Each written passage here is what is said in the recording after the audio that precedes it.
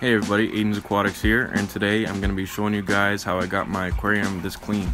This is a 8-inch long Jack Dempsey female.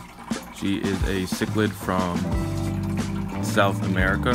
She's a South American cichlid. They live for a long time. I've had her for about 5 years. So this is what the tank looked like after. This is what it looked like before. So stick around and I'll show you guys how I did it. So in order to prevent you guys from having an algae bloom in your tank like this and getting the water all cloudy, is make sure you guys have a light schedule and you turn off your lights. I left the lights on this tank for too long, and because I also overfed the tank, what happened was the excess food and the fish waste basically acted like a fertilizer, and then there's that huge algae bloom because of it. It's like all photosynthetic as well. So if you guys turn off your lights for about 3 days,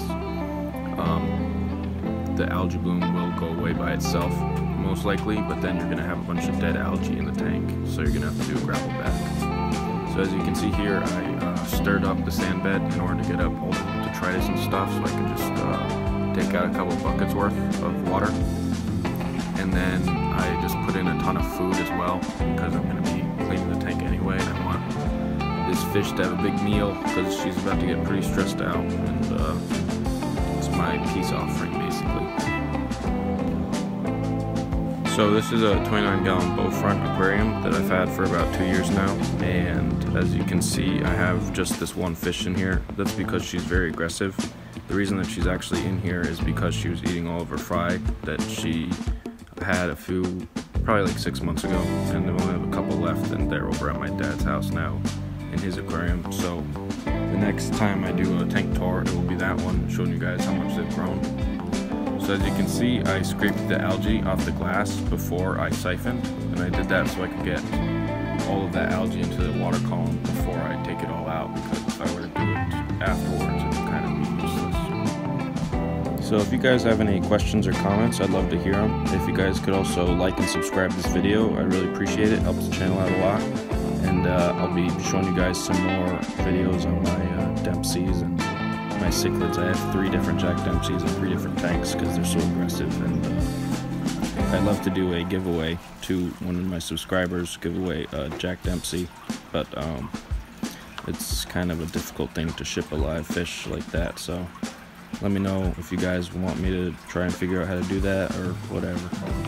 So as you can see here, I'm moving the siphon around a lot in order to make it so that the strata in the siphon doesn't stagnate, because then, you know, I won't be able to get up any of the detritus. As you can see in the tube, the more I shake it around, the more detritus comes up.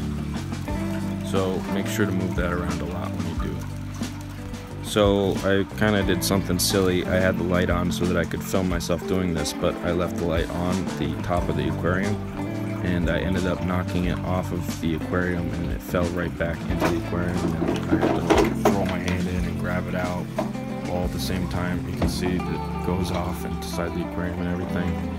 So that was a stupid mistake, so I would not recommend it. You can see how dirty and green that water was. That's just all algae. That's from an algae bloom. And I was trying to show you guys with the light again, and I dropped the light once again. Pretty silly thing to do.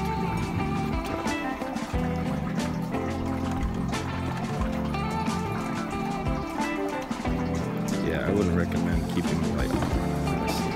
That was a pretty silly mistake, but I'm going to be showing you guys the aquarium now that it's nice and clean. You can see that she's a lot happier, a lot more vibrantly colored. The plants are a lot more vibrantly colored. It's a really beautiful fish. It's a really beautiful tank. I have a bunch of different types of plants floating on the surface, as well as that bubbler on the surface to aerate the water. And I'll just stop talking and let you guys just watch the fish from now on. Thanks for watching, appreciate it, and I'll see you in the next one.